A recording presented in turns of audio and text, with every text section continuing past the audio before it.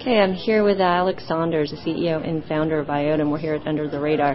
Hi, Alex. Hi, how are you, Bambi? Great, great. You just launched an iPhone app, Cauliflower for the iPhone app, so it sounds exciting. You want to tell us about it? Sure. Cauliflower is a web conferencing application that lets you have text, lets you have document sharing, lets you manage invitations, see who's on the call, manage all the callers very, very quickly and easily from a simple web interface. And what users overwhelmingly told us is that they wanted to be able to do the same kind of thing in a mobile environment. So our iPhone application gives you all the same kinds of features that you've got on Cauliflower on the desktop, but in a native iPhone application. So give us an example how this is used. Can we look at the phone? Sure. Right here you've got a session that we were running earlier.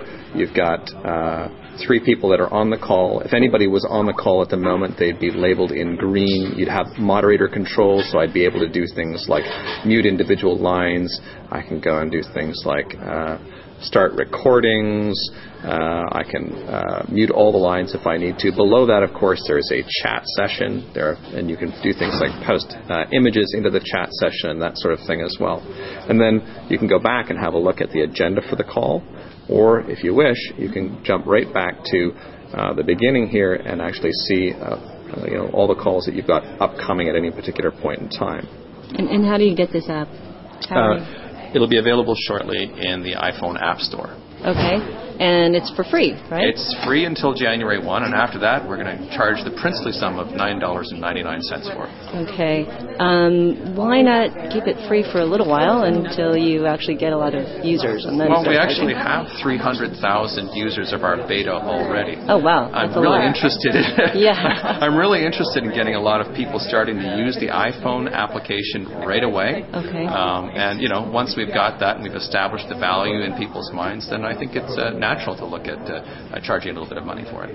And then as far as the web application on the laptop that we were just looking at, how is this, I use GoToMeeting and WebEx sometimes, and DimDim because it's free. So how is your conference service different or better? There's a couple things. When we went out and actually talked to users, to our 300,000 beta users, we learned that one of the things that they were looking for was really a way to have a very, very integrated solution. There are a lot of point solutions out there that do desktop conferencing, or that do just audio conferencing, or that have the chat session, or that have the ability to manage invitations, but very few of them wrap all of those together into one and make it really, really easy for people to use. So our stuff is all web-based. It's all Flash-based. There are no downloads to install. It's incredibly simple to sign up. You just go to a web page and sign in, and then you're done. From a pricing perspective, one of the things that we're announcing here today at the show is our premium version of the application. And it's got a very aggressive and very disruptive price point. So for $25 per user, there's a minimum of 2, so you charge $50 a month. You get unlimited conference calling and unlimited desktop sharing with a global footprint, so you can have people call in from all over the world as well.